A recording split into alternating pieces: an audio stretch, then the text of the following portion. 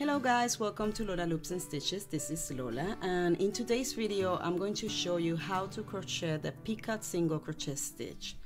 The Picot single crochet stitch is typically inserted between stitches. So to start, I'm going to start by making a single crochet stitch right here. This is what I'm going to use, single crochet stitches. And now I'm going to make the Picot single crochet stitch in the next stitch.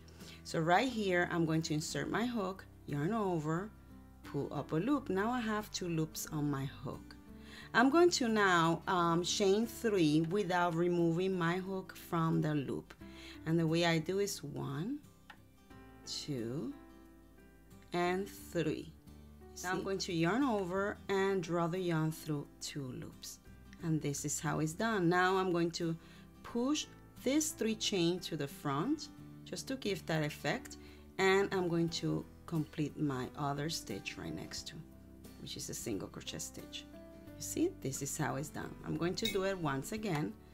You insert my hook in the next corresponding stitch, yarn over, I have 2 loops on my hook, I'm going to chain 3, 1, 2, and 3, and I'm going to close by yarn over and pull up a loop through the 2 loops, and then I'm going to push that chain to the front and complete the next stitch right next to. You see, and this is how it's done. Guys, I hope you learned something new. Leave questions in the comment, like, share, subscribe, and see you next time. Bye bye. Hey, check out my other videos where I'm showing necessary skills needed to grow faster in the crochet world.